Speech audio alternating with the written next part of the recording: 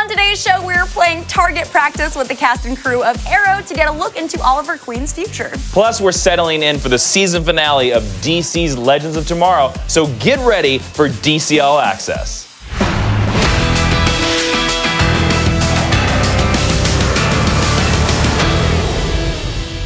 I'm Wendy Moore. And I'm Jason Inman. We met with Commissioner Gordon and got briefed on all the DC news that you need to know. DC just announced that Scott Snyder and Greg Capullo are reuniting for a new Batman project called Dark Knight's Metal. It's not like a dark Gotham-based story. It takes you all over the DCU, and it's meant to be like dinosaurs and lasers and robots and Frazetta. Lasers? Yeah. What? These aren't the point lasers. Those are harmless. You can look into those. So these are the lasers that cut people in half. That's crazy talk.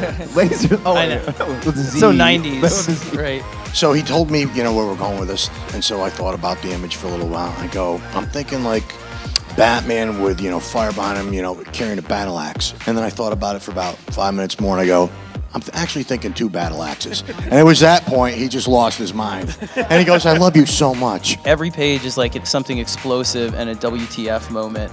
And it's a celebration of what I love about comics, and same what Greg loves about comics, and the fact that we want to give something back to you guys. It just lets us all have a summer where we're just enjoying this thing to no end.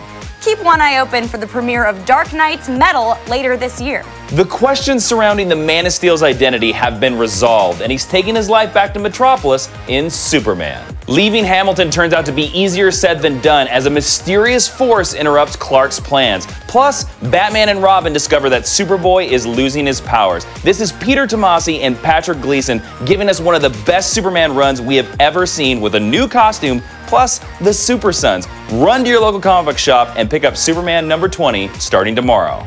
A secret government program has backfired and turned into a national state of emergency in Vertigo's Savage Things.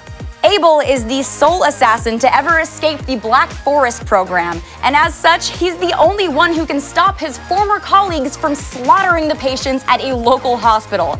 I read issue 1 last week and it was absolutely fantastic, so keep tabs on the rising terrorist threat in issue number 2 this week.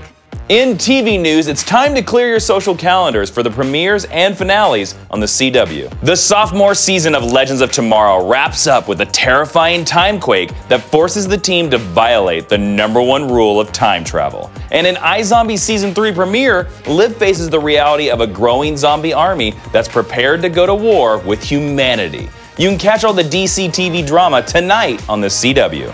On the gaming side, DC Legends is adding a classic villain to its roster that'll turn you green with envy. Poison Ivy puts down her roots this week and brings a toxic ferocity to the arena that will render her opponents dazed and defenseless. Open up the DC Legends app and unlock the red-headed eco-terrorist for yourself today. The wait is over, and you can see the Teen Titans' iconic clash with Deathstroke come to life in Teen Titans: The Judas Contract. Finding chemistry with new team members is always tricky, but Tara's dynamic with the Titans is especially troubling. Can the heroes come together and conquer the challenge, or will dysfunction spell their downfall? Check out the movie on VOD and find out the answer today. As we approach the finish line of Arrow's 5th season, the show is setting the stage to tie up all the loose ends from Oliver's past in an epic season finale. For today's featured story, we caught up with the cast and crew to find out the fate of Star City.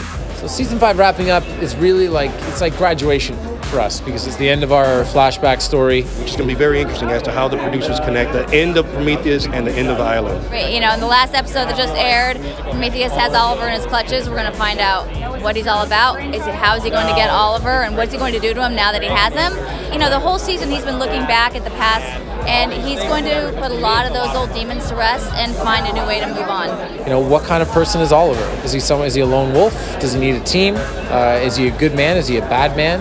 All of those things are on the table right now. We're also going to really see stick the landing on Felicity and her work with Helix, and you know what's going to happen with her and Elena. It's going to be some. We're excited about the stories coming up. Stop! In the name of the panel of the week. Well, that's all all the news we've got for you this week. But hey, don't forget that you have until April 17th to register for your chance to win DC's huge WonderCon giveaway. The only way you guys can get that, you gotta head over to dccomics.com/sweeps, and then you know what they gotta do? They gotta fill out a form, because it's the only way they're gonna win that giant pile of DC goodies. It's so easy. It's just a form. It's just do a form, it. You guys. gotta Go do fill out it. the form. You gotta do it. And while you're at it, subscribe to DC All Access. Hey, we'll see you next time. Bye-bye, super friends.